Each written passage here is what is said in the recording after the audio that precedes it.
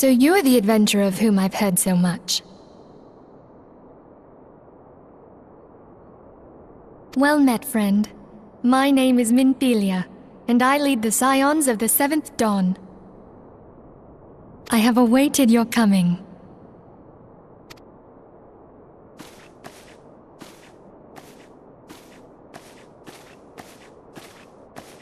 Please, be at ease.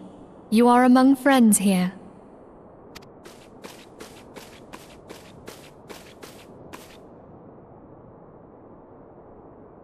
No doubt you are ripe to burst with questions.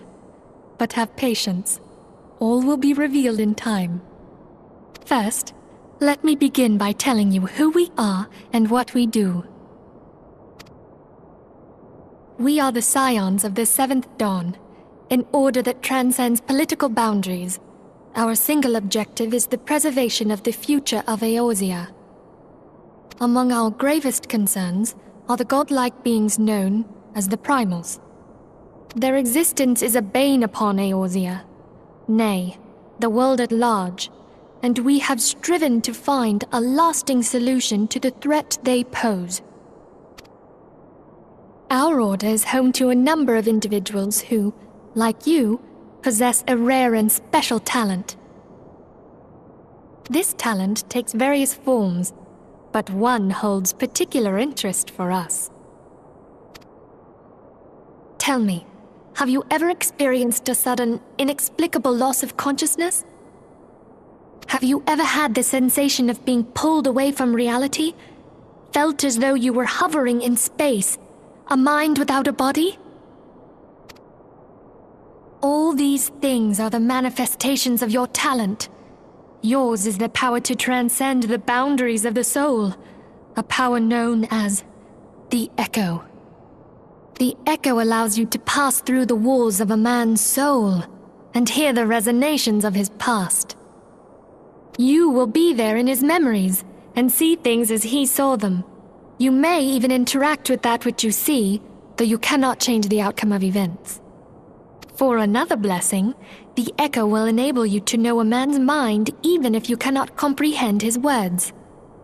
In short, the Echo is a truly extraordinary power.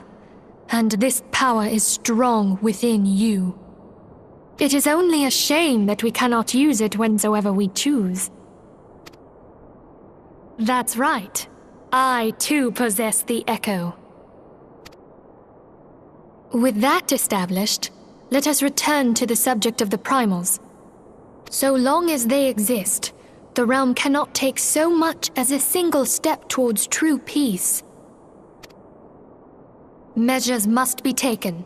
Measures which transcend boundaries, be they of faction, race, language, or creed. And to do so, the Scions require the aid of those with our talent. Make no mistake, the Echo will be instrumental in dealing with the primal threat. Without it, we cannot hope to save the realm. I know not what it is you desire for yourself, nor what it was that first brought you to Eorzea. But I firmly believe that the power we possess was given to us for a purpose. Why else would the gods entrust man with a gift so extraordinary, if not to have him use it? And so I implore you, lend us your power.